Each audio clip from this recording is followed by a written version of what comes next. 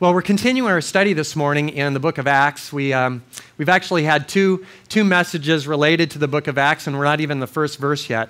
So the first teaching was on the words of Jesus, the promises of Christ in the upper room discourse regarding the Holy Spirit. And last week we had an introduction to the book, and today we're actually in earnest going to be starting the first 11 verses. And so I'd like to read it and ask for God's favor on it right after we read it, but I'd like to read from Acts chapter 1, beginning in verse 1 through verse 11. In my former book, Theophilus, I wrote about all that Jesus began to do and to teach until the day he was taken up to heaven, after giving instructions through the Holy Spirit to the apostles he had chosen. After his suffering, he showed himself to these men and gave many convincing proofs that he was alive.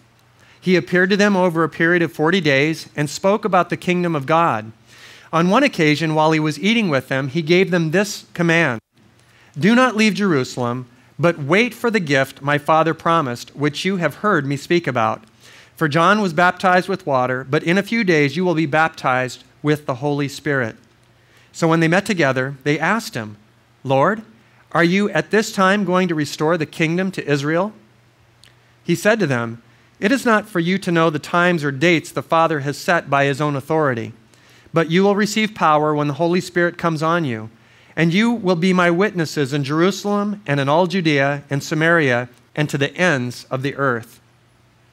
After he said this, he was taken up before their very eyes, and a cloud hid him from their sight. They were looking intently up into the sky as he was going, when suddenly 2 men dressed in white stood beside them. "Men of Galilee," they said, "why do you stand here looking into the sky? This same Jesus, who has been taken from you into heaven, will come back in the same way you have seen him go into heaven."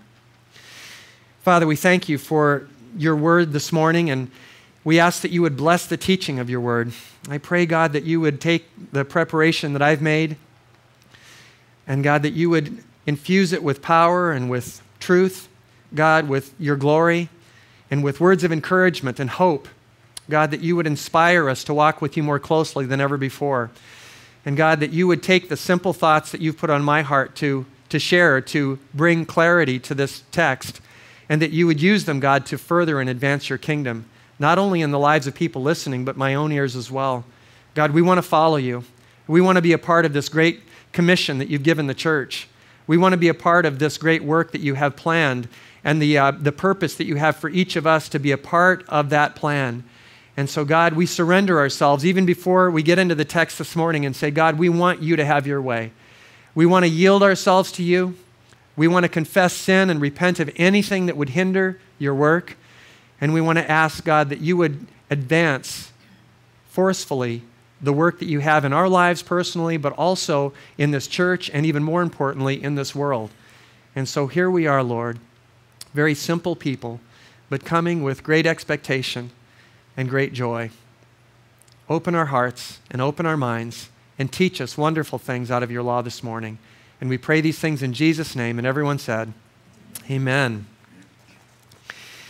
I have to begin this morning by giving a bit of an explanation for the title of the message, which I've entitled The Incarnation, Part 2. And maybe another way to remove any confusion is to call it the second incarnation. Incarnation is actually not a word that's found in the Bible. It's a Latin word. It comes from a compound phrase, incarnate, in meaning in, which is a word that we're familiar with, incarnate, or carne, which has to do with flesh. And so incarnate means in the flesh. And what we have in the first incarnation of Jesus Christ was the overshadowing of the Holy Spirit in relationship to Mary, conceiving a child that was both God and man at the same time. And so Jesus, we're told in Philippians, humbled himself, took on human flesh, and became obedient even to the point of death. This incarnation was so shocking to the New Testament church that even though the prophecies all explained and predicted and foreshadowed what was going to come, they didn't understand it. Even when it happened, it was confusing to them. It was something that they never, ever expected. The possibility of God himself becoming man was so beneath God and so shocking that even to this day, It's astonishing to consider that God himself took on human flesh. In fact, Martin Luther described it this way. He said, "The mystery of the humanity of Christ, that he sunk himself into our flesh, is beyond all human understanding." I was thinking about this, and I was trying to imagine how to possibly describe the inappropriate, but human perspective, action of God becoming man. It's kind of like putting the Mona Lisa in a Macy's bag. Now, I say a Macy's bag because God was perfect in Christ in his fleshly life. He never sinned. And so he's a lot better than our lives. And so we find that God took on human flesh, but it's like putting a treasure, a priceless treasure, in a Macy's bag. You don't put a priceless treasure in a Macy's bag. They don't have priceless treasures at Macy's. It's the nicest store we have on the island, but they don't have priceless treasures there. You get your stuff, you put your 40, 50 buck shirt in there or whatever it is, can't believe how much shirts cost or whatever, and you put your stuff in the bag, and you know, even with that, you don't set it down anywhere, right? We've got a safe island. Nobody steals around here, hardly. But you don't even put your bag down and just walk away from it while you go into Jamba Juice. You know, you keep the bag with you. But God came in human flesh, in like a Macy's bag, and he lived among us. That's completely shocking that God would do something like that. But there's something actually more shocking than that, and that's the second incarnation. You're thinking, what is he talking about? Well, incarnation is really the gracious, voluntary act of the Son of God taking on human flesh. And this is the second incarnation. It's the gracious, voluntary act of the Holy Spirit, the third person in the Trinity, taking up residence in the heart of human flesh. But it's even worse and more shocking because we aren't Macy's bags. We're like crumpled up, used 10 times over Walmart bags. That's what we are. And God took up residence in our flesh. We're not perfect. We talked about this last week and the week before, that why Jesus said that he had to go first and be at the Father's right hand before the Holy Spirit could be sent. Why? Because we were unclean. We were filled with sin. And God said that he can't dwell in sin. He can't have fellowship with sin. So he had Christ come in the flesh and perform an atoning work on the cross at Calvary. And there he paid for our sins, for mine and yours, so that we might be purified. The same thing that had to happen in the tabernacle, in the temple of Solomon. Anytime a temple was built or a tabernacle was set up, there had to be a cleansing and a purification and sacrifice in order to remove any stain of sin from that place of worship. And we know that Jesus, when he died on the cross, removed the stain of sin for anyone that would receive him and cry out to him, who would believe in his name. And once that sin was removed, then the Holy Spirit could take residence up. Just like he did in the Old Testament. When they'd make the sacrifice at the tabernacle, the Shekinah glory of God, either in a fire or in cloud, would come and settle upon the temple. And so Jesus had to go first. He had to leave, finishing and completing his entire work of salvation and redemption and atonement so that the Holy Spirit could be sent into the lives of paper bag people. Paul puts it this way. We don't speak in the same language, but in essence, he says the same thing in 2 Corinthians 4:7. He says we have this treasure in jars of clay. That was their cheapest, most common vessel, was a jar of clay. And he said, we have this incredible, ultimate treasure, and it's taken up residence in jars of clay. Well, we're Walmart bags, 10 times used over. That's what we are. And God has taken up residence. And so the first incarnation is spoken of all the time from pulpits and churches and in the Bible. But one of the things that we don't think much of is the second incarnation, that the third person of the Trinity also has taken on human flesh and taken up residence in the hearts of men and women. This is phenomenal. Even as I'm talking about it now, I'm speechless. My greatest prayer this morning was that God would somehow give me the capacity to explain and to communicate to you the things that have been impacting my heart as a result of this study. And I honestly don't know how to do it right. I can tell you right now, I'm not going to succeed to my satisfaction, because I think that the things I'm talking about can't be fully appreciated by anybody, and certainly not completely, properly communicated with human language the privilege that we have being fallen people and yet atoned for, redeemed, cleansed, and now having God Almighty taking up residence inside of our hearts.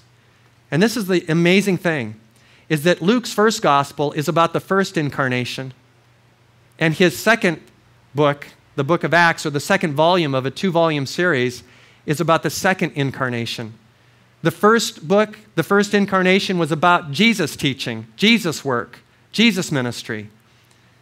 And the second book is about God's continuing work through Jesus Christ by the Holy Spirit, who's taken up residence in Walmart bag people to continue the work of ministry. He begins this section of the text with a summary of Christ's earthly ministry. He says that he refers, first of all, to the pre-resurrection ministry as he talks to Theophilus and writes to Theophilus about all that Jesus began to do and to teach until he was taken up and until he gave instruction through the Holy Spirit. It's interesting that he begins this way because he says all that Jesus began to do and teach. Well, it gives the sense that the work isn't finished yet.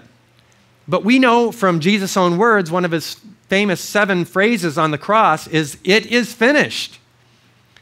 But he wasn't referencing salvation in terms of everyone hearing the gospel. He was referencing the atoning work of Christ on the cross, that was completed. There was no further sacrifice necessary. But the job of ministry was far from done. And so Luke says all the things that Jesus began to do and teach, he recorded in the book of Luke, the Gospel of Luke. But there was more to be done. And I find it interesting that whether you're talking about the Gospel of Luke or the book of Acts, the incarnation is God's secret strategy to change the world. And so we find that, that God, when he's working, uses this very simple strategy of indwelling first a body, man, God-man, Jesus Christ, and then secondly, taking the existing bodies that we have that he's created. They're created in the image of God, created for fellowship with God, and he wants us to go out and do the works that Jesus did. Now, this is the thing that I want to share with you, is that we've got to be so careful, and I'm even thinking about this now as I'm sharing with you, the importance of not being in the way of the work of God, because the thing that has the greatest impact on people around us is not us, but it's Christ in us. Christ in us, the hope of glory. So the objective of every Christian should be to allow more and more of the third person of the Trinity to shine through our lives. That there's like a glowing that's taking place inside this Walmart bag that we are. And it's so bright and so amazing that it's visible to anybody around us, that there's something happening in us that makes us different. Though the bag is wrinkled and a little dirty, that nonetheless there's something happening inside of us that is a testimony to the power of God. And so even as Jesus was filled with the Spirit and was guided and directed by the Spirit, so much so that he said, not one word that I've ever spoken has ever come from me. It's all come from the Father. Not one thing I've ever done was initiated by me. It was initiated by God the Father. And the Holy Spirit, speaking to the Son, as he prayed and sought the Lord, informed him and instructed him and came alongside to show him what he must do. That's why the writer of Hebrews said that he was made in every way like we are, yet without sin. Why? So that he could set a pattern for us of what our lives should look like. I don't know what this does for you, but what it does for me is it makes me realize the exalted and high position that we have in Christ. That we're not just people that accepted and believed certain truths about Jesus Christ, and now we're trying our hardest just to be nice people until Christ comes back, and that as we're trying to be nice people, that people will be affected by our niceness. No, that's not what's happening. What's happening is that you have been invested with God himself, the third person of the Trinity, taking up residence in your heart.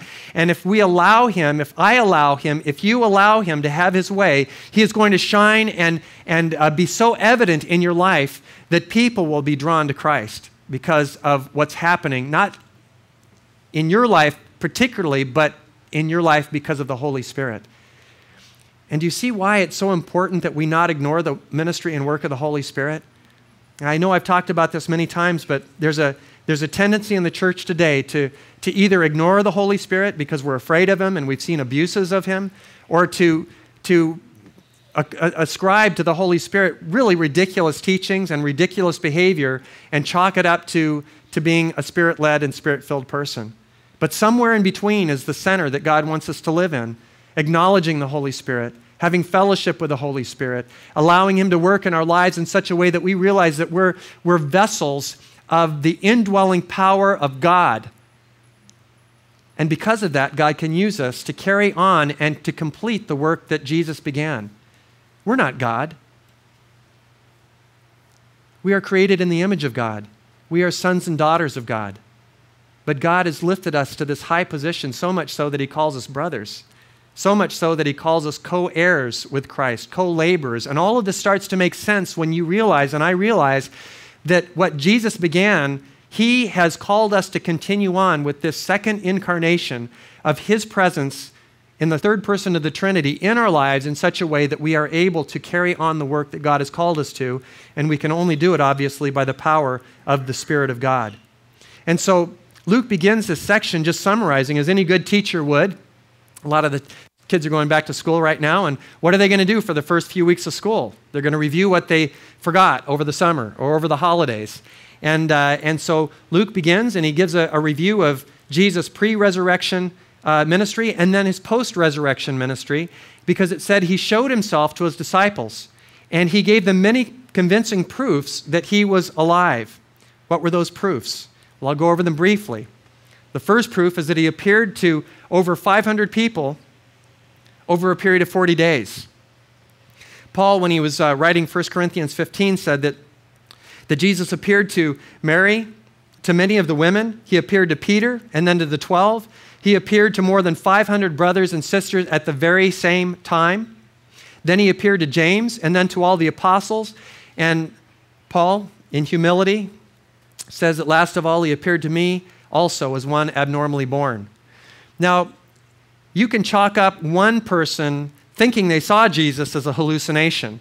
But when you have Jesus appearing for a period of 40 days to all kinds of different people, even as Luke says, many of whom are still alive, Paul said, many of whom are still alive. If you don't believe me, in essence, what Paul is saying, go check with them. They can tell you that it wasn't a hallucination. It wasn't a bad dinner. It wasn't a nightmare. But we're talking about the risen Christ coming and revealing Himself in physical form to many, many people. The second evidence that Luke gives here for the convincing proofs, the resurrection of Jesus, is that Jesus spoke to them about the kingdom of God. Now, most people, when they hallucinate, aren't having instruction time out of the Bible. But that's what Luke is saying was happening for those 40 days, that He kept teaching them and probably preparing them for this great transition that was about to take place in the ministry, that He was passing the mantle on of leadership for this great work of preaching the gospel. And so He taught about the kingdom of God. Now, I find it very interesting that Jesus taught about the kingdom of God. I mean, how many thousands of things could Jesus have taught about? If I'd been Jesus, if I'd been a disciple, I'd want to know eschatology. I'd want to know all about the end times. I'd want to know more details, and they're actually going to ask about that. But Jesus said, what you need to know is about the kingdom of God. Now, Jesus taught extensively about the kingdom of God in the Gospels. He taught with parables. He taught from the Old Testament. He taught in every conceivable way to try to explain to the disciples what the kingdom of God is like. But they still didn't get it. Because when they thought kingdom, they thought an earthly reign and realm. But in Luke 17, verses 20 and 21, Jesus is talking to the Pharisees who asked them the same question, when is the kingdom of God going to come? When is the earthly reign of the kingdom of all kingdoms going to take place on earth? And this is what Jesus said. The kingdom of God does not come with your careful observation, nor will people say, here it is or there it is. In other words, it's not the kind of kingdom when you can say, finally, we have Him back on the throne. Finally, we have our nation. Finally, we have borders. This kingdom cannot be observed, and it can't be identified as there it is or here it is. And why? Because Jesus said, because the kingdom of God is within you. See, the kingdom of God is wherever Jesus is reigning and ruling in the hearts of men and women. The kingdom of God is wherever the Spirit of God has taken up residence. That's the kingdom of God. That's the kingdom. And so in essence, what Jesus was saying is every one of you are a part of that kingdom of God. You are a representative of the kingdom of God. You are citizens of the kingdom, but you also are intact representatives of the kingdom because the Spirit of God doesn't live in us collectively, but He lives in us individually. He works collectively, but He's abiding individually in the hearts of men and women. And so you are a part of that kingdom. The third thing that Luke presents as a convincing proof is that Jesus ate with the disciples. And he mentions that briefly in this text, and he says more about that in Luke 24. When Jesus first appeared to the disciples, they were completely afraid and shocked. They thought he was a ghost. And what Jesus said is, hey, come on, put your hands on me. You know, flesh and blood. I'm not a ghost. I am arisen. I have come back, even as I said I would. And so they touched him. And they realized, but they still weren't convinced. They were still afraid. And so interestingly, in this text in Luke, Jesus says, do you guys have anything to eat? And it wasn't because Jesus was hungry, but it was because he wanted to prove that he was not a ghost, because ghosts don't eat. And so, well, there are no such thing as ghosts anyway, but even in that culture, the idea that ghosts would eat, they don't eat. And so they gave him a piece of broiled fish, and they're all like, is he going to eat it? Is he going to eat it? Because they knew that that would be one of the final convincing proofs. And so Jesus ate this fish, and he was just like, oh no, that was good. You know, he enjoyed himself. He liked it. And from that point on, the disciples, though they, before this time, were uncertain, and they, you know, we know about doubting Thomas. From that point on, there was never, ever again a question of the validity of the resurrection of Jesus Christ. In fact, from that point on, they began to preach fearlessly the resurrection of Christ. And so that's what Luke covers, the convincing proofs. But then he gets to the command of Christ in verse 4, on an occasion when he was eating with them again. And Jesus says to them, don't leave Jerusalem, but wait for the gift promised by the Father and spoken of by Jesus. So they're to wait for something. Now, I don't know about you, but I don't like waiting that much. And I don't really like waiting in line. I don't like waiting in the traffic. There are a lot of things. I'm learning how to redeem those times and make them valuable for the kingdom, but it's not my preference to wait. I've got certain things that I've been praying for years, and I still don't have answers for. And I'm still waiting. Some of you today, I know, are waiting. I know some of you are waiting for certain things that you really have a need for, and you're crying out to God for, and your heart's broken. There are things that have happened in your life, and you're looking to God, and you're waiting. And it's the hardest assignment, I think, that sometimes God can ever give a person is waiting, trusting. I like what David says. He says, wait on the Lord. He says, you will yet see the goodness of the Lord in the land of the living. In other words, keep waiting, keep trusting. We have a lot of examples of impatience in the Bible, not the least of which is Saul. When Samuel said, wait for 7 days and I'll come, and Saul couldn't wait. And he went ahead and made an inappropriate sacrifice in 1 Samuel. And the result is that it was the beginning of the end of his kingdom. Waiting is difficult. I think the reason Jesus said wait is because by nature the disciples at this point felt probably a real pressure to do something. You know, they'd failed so many times already. And now that they saw the resurrected Lord and he was commissioning them and everything, he's like, okay, Lord, you're going to be proud of us now. We're going to get out there. We're going to tear it up. We don't even know what to do, but we're going to tear it up. Just let us at it. You know, just get out of the way. We're going. And Jesus says, no, you can't do that. You have to wait. And so here are all these guys that are all fired up, and they've got one of the most incredible messages that the world has ever received, ever could give or deliver, and they have to wait. Sometimes life is like that. And some of you are waiting now, and here's my encouragement to you. They had to wait 10 days. It might not be that long that God's going to answer your prayers. I don't know why I've had to wait 3,422 days on some of my prayers, but that's just the way it is. But I'm learning that the waiting process is really an important part of my own personal growth. But he says what the Father has promised, which of course is the Holy Spirit. Now the question is, when did God the Father promise the Holy Spirit? You might be surprised by the answer, because we find prophecies in Joel, where he says, I'm going to pour out on all flesh my Spirit, and the young men are going to dream dreams, the old men, all these things are going to happen. Prophecy is going to take place, even women, as if that's some shock. But the women and men are all going to experience this outpouring. But that's not the first time God mentions the outpouring of the Holy Spirit. The first mention of the Holy Spirit and the outpouring of the Spirit is actually all the way back in Genesis chapter 12 with the promise to Abraham.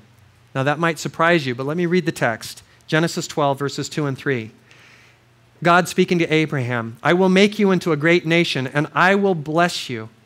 I will make your name great, and you will be a blessing. I will bless those who bless you, and whoever curses you I will curse, and all peoples on earth will be blessed through you.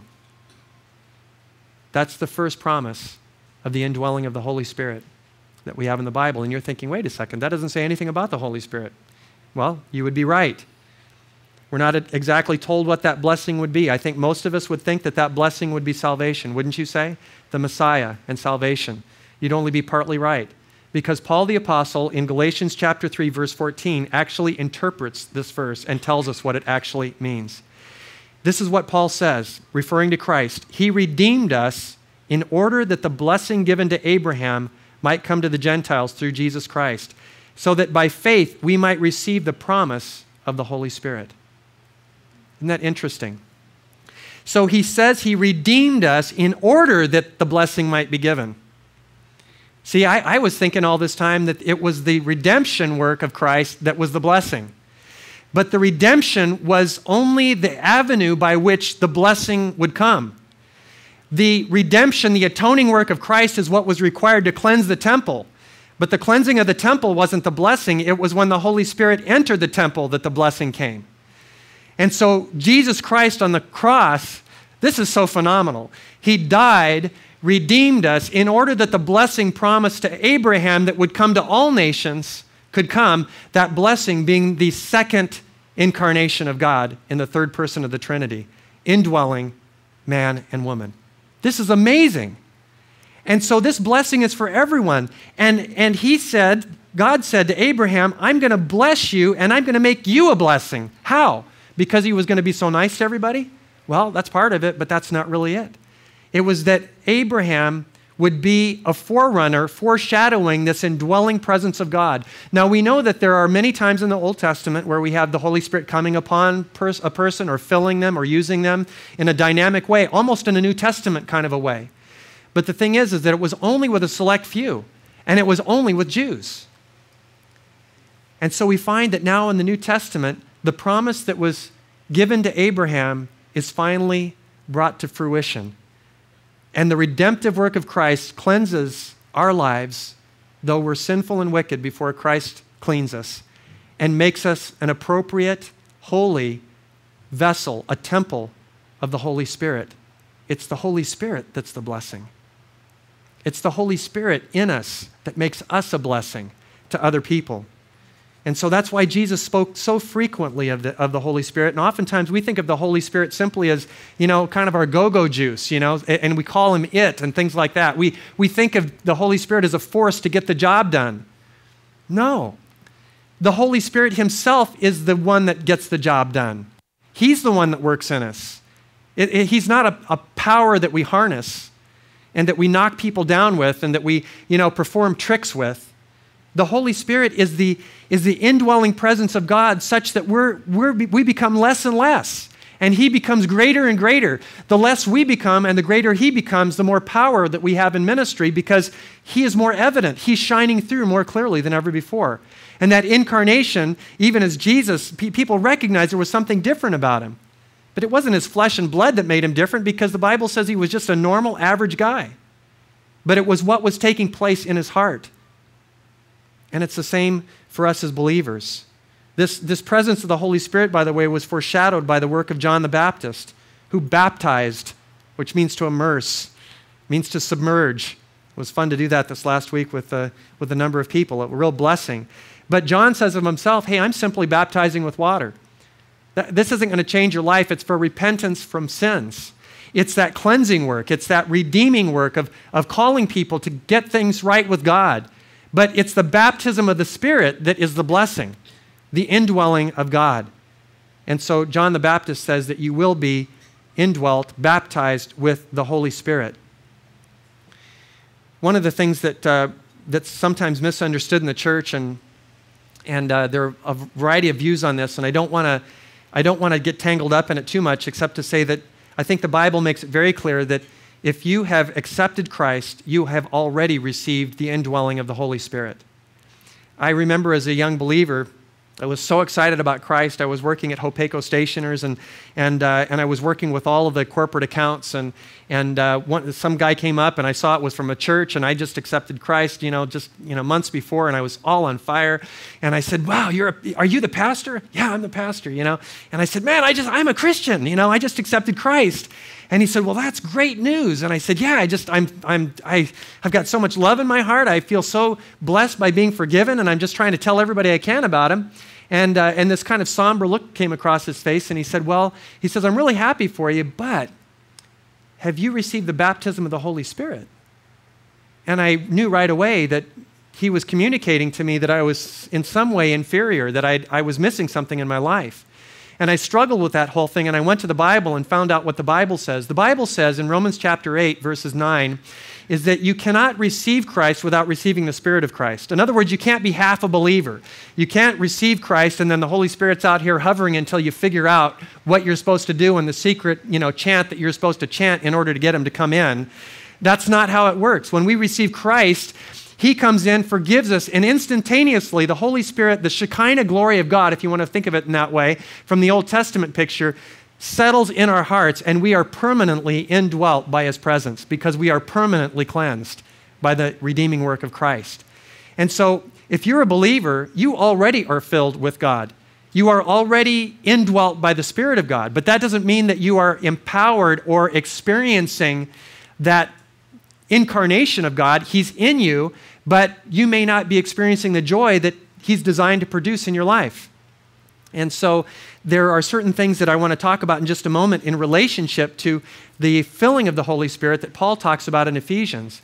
But suffice it to say that if you have received Christ, the Bible says in Ephesians that you have been given a deposit at that moment, guaranteeing that you are an inheritor of eternal life, and that deposit is the Holy Spirit. That's a wonderful relief for me many years ago when I studied that and found that out. And I realized, I'm not incomplete. There may be more that the Holy Spirit wants to do in my life, and undoubtedly that was true and continues to be true. But he has already taken up residence in me. I'm not somehow half a believer or halfway there. But God has done a complete work in my heart as he has in yours as well. Well, the disciples, shortly after Jesus says this, in verse 6, they ask a question that I remember as a younger Christian reading this, thought, man, these guys are just way out here somewhere. Jesus is talking about the Holy Spirit, and they say, so when is the kingdom going to be restored? When is Israel going to become a nation again? And I'm thinking to myself, man, this is right up there with who's the greatest. But the reality is those two questions make sense if you know the Old Testament prophecies. Because in the book of Ezekiel and also in the book of Joel, when the Holy Spirit is mentioned, the coming of the Spirit, the historic eschatology that's laid out by those prophets, in other words, the historic prediction of the future is so condensed that the Holy Spirit's coming is associated almost immediately with the restoration of Israel. And so when Jesus is talking to the disciples about the coming of the Holy Spirit, that he's just about here, just wait a few days and that kind of thing, that they're thinking, wow, if you look in Ezekiel 36 and if you look in Joel chapter 2, it's immediately after that the kingdom's restored. Now do you understand a little bit better why the disciples are saying, who's going to be the greatest? Who's going to be in that kingdom? Because Jesus is continually, incessantly toward the end of his ministry talking about this second incarnation of the Holy Spirit, which they didn't fully understand. But they knew if the Holy Spirit was coming and there was going to be a baptism and an outpouring, that the next step in the eschatology of end-time things would be the restoration of Israel. Does this start to make more sense why they're asking the question now? So it's actually a very logical question. But Jesus gives them an answer that, isn't always satisfying to any of us. He says it's not for you to know. He answers by deflecting their question. It's not for you to know the times or the dates. And I'm like, oh, again, I don't know the times or dates, I'd like to know so many times and dates. I mean, if I could know the times and dates, I'd be able to hang on with more faith because I know the answer's coming. If I knew the times and dates, I'd know how much perseverance I have to have. And I could bless people. Boy, if I knew times and dates, our whole church could be rich. I'd know everything about everything. I'd know when the market's going up. I'd know when it's going down. I'd be able to explain with authority all the things in the Bible that I don't have answers for and that aren't clearly explained. It would be phenomenal. So I'm thinking, why wouldn't God want the disciples to know the times and dates of the coming of the second coming of Jesus Christ? Well, I've got a few reasons, and they're my thoughts. There are probably many others. But I think the first benefit of not knowing is that, boy, I tell you, I'm dependent on God. I just have to hang on in prayer. I don't know when the answer is coming. It could be next week. It could be 5 years from now. I might not get the answer until I'm on my deathbed for some of the prayers I'm praying. But the fact is that all of that lack of information makes me a person on my knees in prayer even more. Because if I knew the answers, I wouldn't need to pray. I think another reason that Jesus didn't tell the disciples, and he couldn't because he himself doesn't know, was to establish and maintain an urgency to preach the gospel. Do you know that the Bible tells us from the text of this scripture that it was from Jerusalem to Judea, Samaria to Rome, to the ends of the earth. And in 30 short years, they accomplished the mission of getting the gospel all the way to Rome. Now, what if Jesus had answered their question and said, it's going to be at least 2,100 years before Christ comes back, before I'm coming back, but don't let that dissuade you. You guys need to get going. Has anyone ever been given a responsibility for a term paper in college and said you have to write it, and I would really encourage you to get started, it's due in 10 years? How many of you would be cracking the books the first day in the library, sweating bullets over the paper? None of us. And so Jesus doesn't tell us. So thankfully, these guys had an urgency thinking that Jesus was going to come back right away. And by the way, even though all these years have passed, all of the prophecies necessary for the rapture of the church have been fulfilled. And I believe we're on the precipice. I think we're very close to the second coming of Christ. But I think if they had known these things, it would have taken away the sense of urgency. And if you've ever watched any sci-fi movies, about, the future, Back to the Future, for instance, an old movie that maybe some of you have seen, is that if you think you know what's supposed to happen in the time of it, what are you going to do? Well, you're going to meddle. You're going to get in the way. And so Jesus says it's not for you to know these things. There's a really interesting verse in Deuteronomy 29:29 that says, the secret things belong to the Lord our God. In other words, there are certain things that we're just never going to know. And I want to tell you, it's a gift of God that we don't know. It's a gift that I don't know. So many things that I'd like to have answers for, but it's a gift that I don't. I have to put my trust in God that he has not revealed those things to me for his own divine purposes, and at the very least, to make me a man who cries out to him in prayer and is looking to him moment by moment instead of getting the week-long schedule in advance and then just going by the schedule all week and then next week finding out what I'm supposed to do. But every day, every moment, I have to cry out because I don't know what's on the heart of God until he informs me, until he shows me. And his real point isn't to make us slavenly dependent upon him, but what he wants is a relationship. And time frames and dates remove the possibility of that development of relationship with him. And so, knowing our weakness, he's been so gracious to us to not tell us everything that he could tell us. But it says on this verse that continues, but the things revealed belong to us and to our children forever, that we may follow all the words of his law. In other words, there are many, many, many things that he has revealed to us, and those things that he has revealed, we need to walk in. We need to obey. So there may be some of you here today that know certain things are not right in your life, and things that God has revealed, and he just made it absolutely crystal clear. This is sin. This is inappropriate.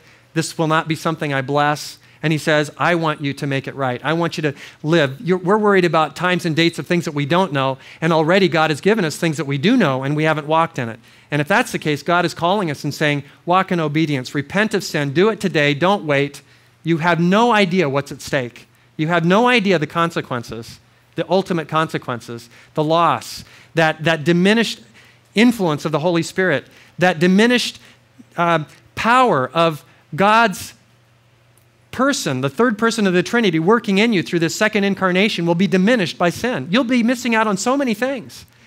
And so the secret things belong to God. Let's concentrate on taking care of the things that we already know are right, that God has said, and wrong in our life, and act on those things.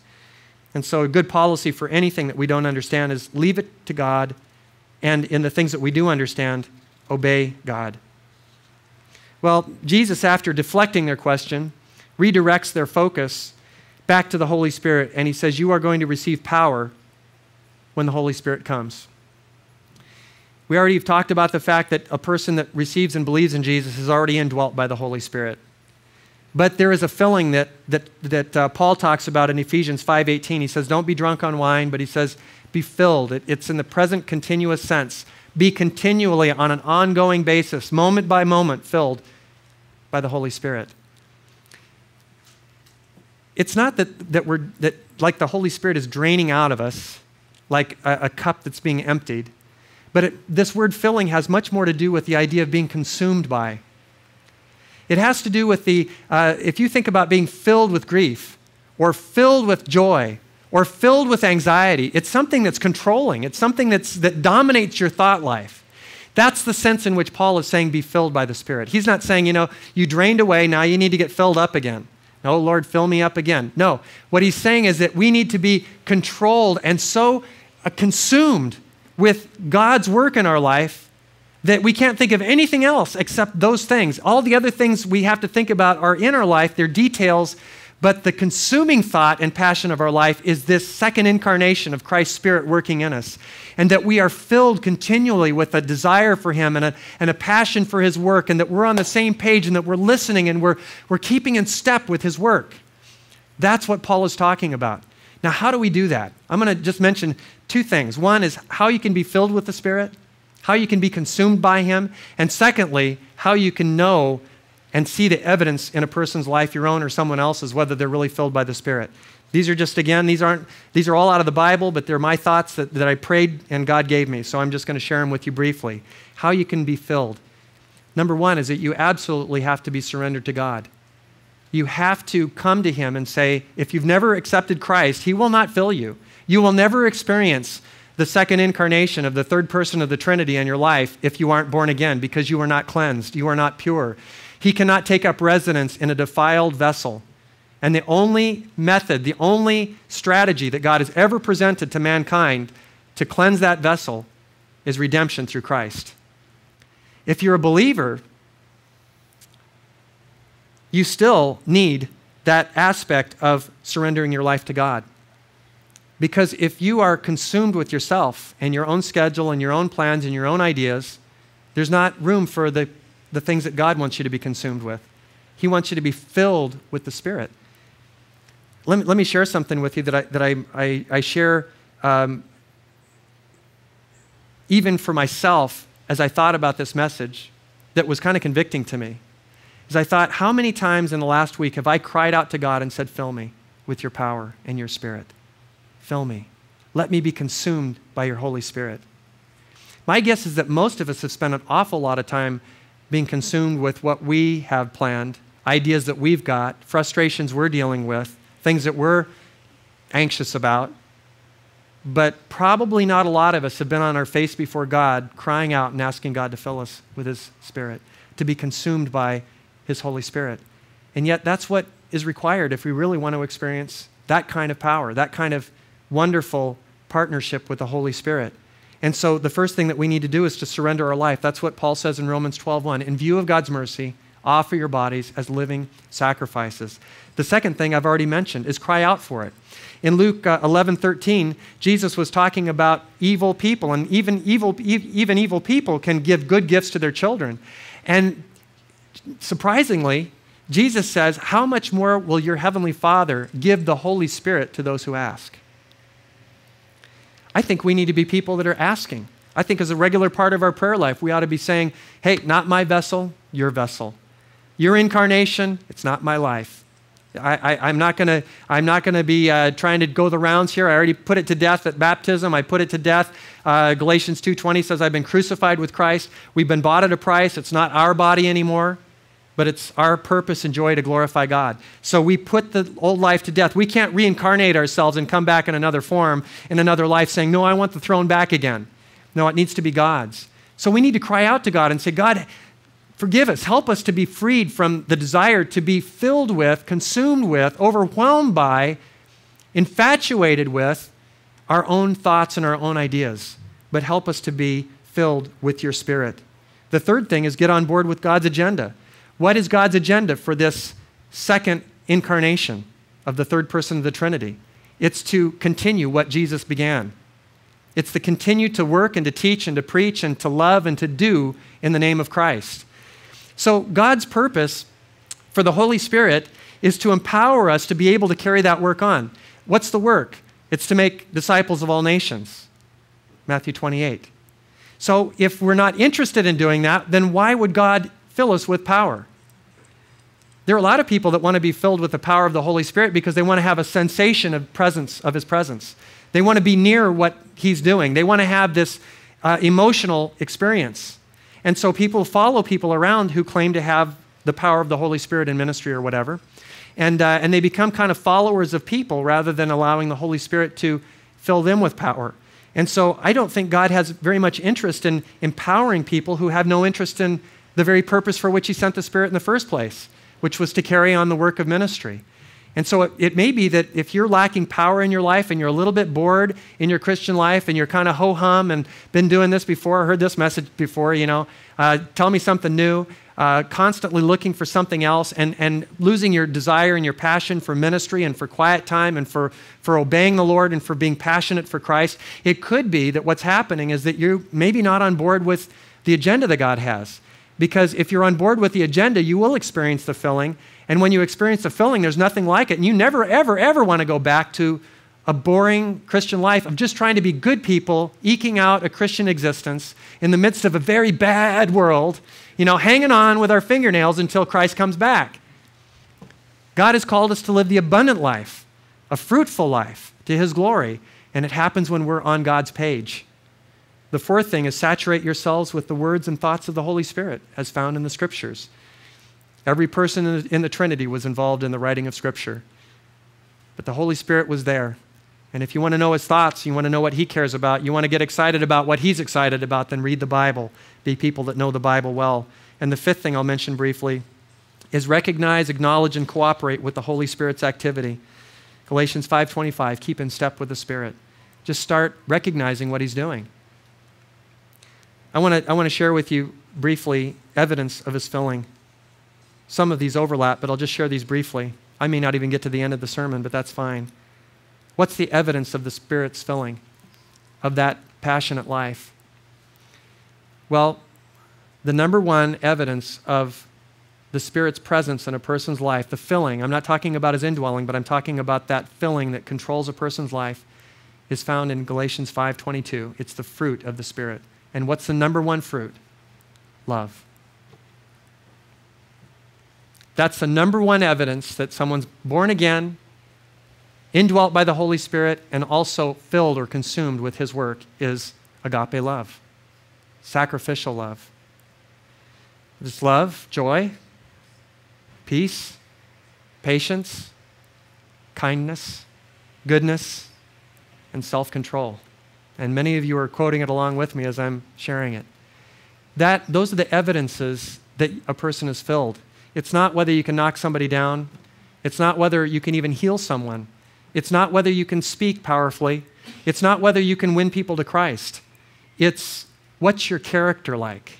That's the number one evidence.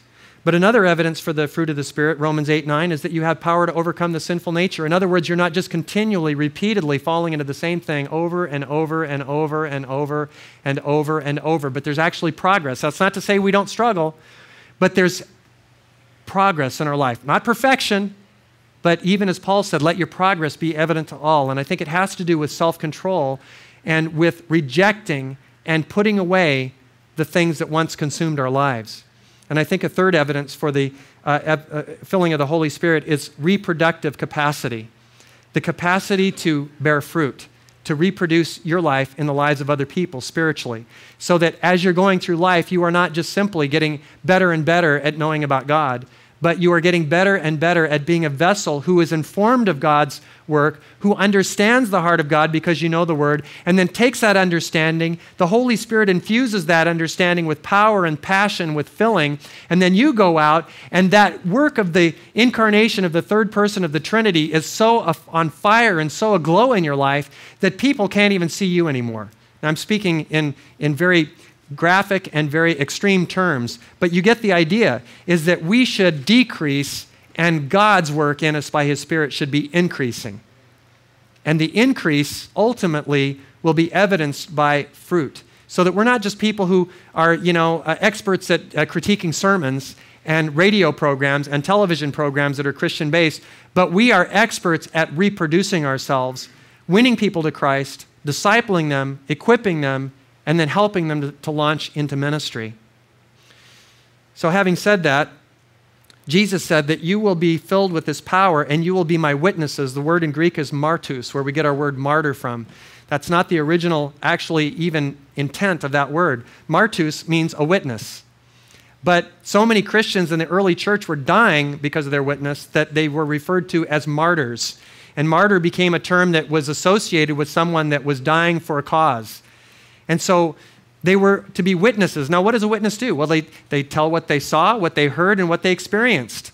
And that's exactly what the gospel writer John says in 1 John chapter 1, verse 1, when he said that which was from the beginning, which we have heard, which we have seen, and which we've looked at, and our hands have touched, this we proclaim. So that's our mission. We don't have to come up with any kind of fancy theology. We don't have to know everything. All we have to do is tell what we've seen, what we've heard, and what we've actually experienced in our walk with God. And he said, you're to be witnesses in Jerusalem and in Judea and Samaria and to the very ends of the world. And remarkably, with this incredibly daunting task, it was completed within 30 years.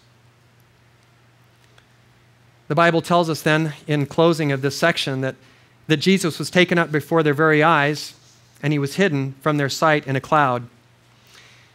I can just see the disciples. They're just thinking, I don't want to move. I don't want to leave. I mean, have you ever said goodbye to somebody you really love? I remember having a girlfriend leave when I was in high school and go to the mainland. And she wasn't even going to be gone that long, but it was like a semester. And I stood at that window for I watched the plane taxi. I watched it go. I watched it lift off. I watched it until I couldn't watch it anymore. And I just sat there and I was just heartbroken. And I watched that plane just go and go and go. And then it was gone and I was still standing there, I don't know what I was doing. I don't know what I was expecting to have happen, but I just couldn't really move. And I think that's what was happening to the disciples, is that they couldn't move. And so these angels, come up and say, what are you guys doing? What are you doing? He's gone, What are you gazing up into the sky for? And I think it was a wake-up call saying, hey, okay, back to reality. There's a work to be done, and now you guys need to go and wait. But before they waited, these two angels made a promise that this same Jesus who left would come back in the same way that he went. He would return. How would he go? He would go in a cloud. How would he return? In a cloud. Which again has to do with that Shekinah glory. It's all the Shekinah glory. Notice Jesus didn't go off until he, turned into a little dot and then they couldn't see him anymore and vanished. No, he just was enclothed or taken up in a cloud. A lot of times we think of heaven as being in some other galaxy. Have you ever thought about that? Where is God anyway? Some other galaxy? I'll share something with you that we don't have any reason to believe or not believe. It's my speculation. But I think heaven may just be on the other side of what we can't see.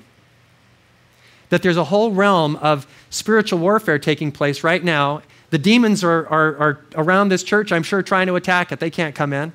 They're trying to work in our lives. How are they doing it? From distant planets? No, I don't think so. I think they're right here. Where are the angels? I think the angels are right all around us. I think that they're just on the other side of what we can't see.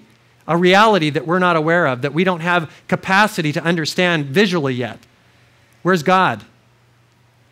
Some distant galaxy, universe? I don't think so. The Bible says he's near. How near is he? I don't know. But he's near enough that he knows our prayers. He hears us. And he's ready at a moment's notice to meet our need. And so just as Jesus was taken, the Bible says he's going to come back. Where do we find him coming back again? Well, we find him coming back in the rapture of the church in 1 Thessalonians 4:17. It says, after that, we who are still alive and are left will be caught up together with them in what? The clouds. So we're going to go up in the clouds. But the second coming of Christ is noted for us in many places, but in Revelation 1, it says, look, he is coming with the clouds, and every eye will see him. That's why I like cloudy days. I love days like today.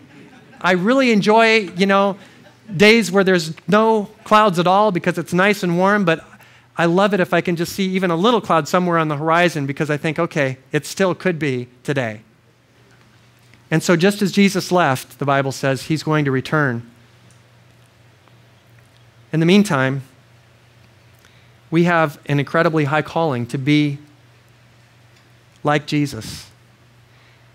I'll close with this verse in 1 John 2:6. This is how we know we are in him.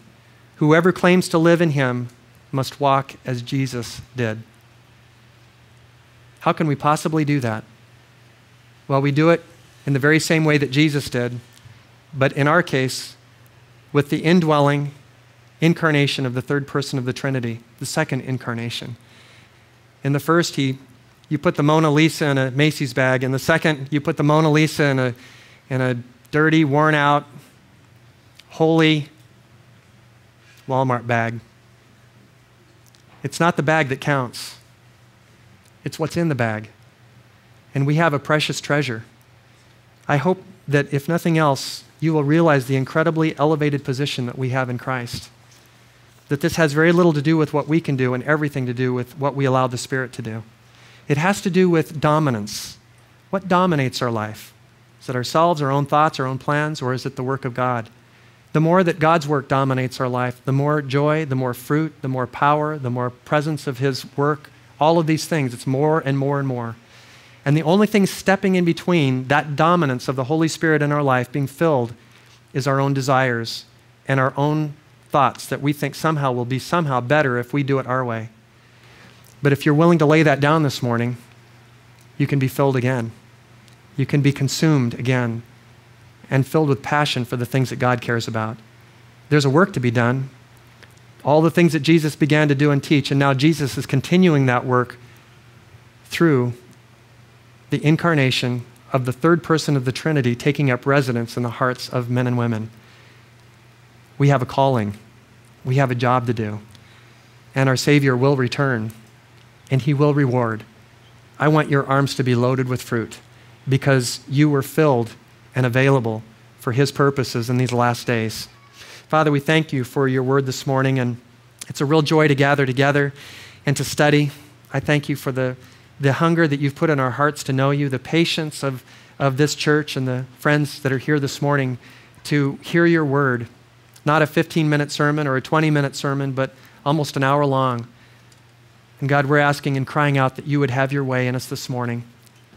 We look forward to partnering with you and Holy Spirit to allowing you to have your rightful place, not only as the one in our lives, but the one dominating our thoughts, consuming our minds, being the passion of our life, that we would be available to carry on the work that Christ began. And we ask these things in Jesus' name. Amen.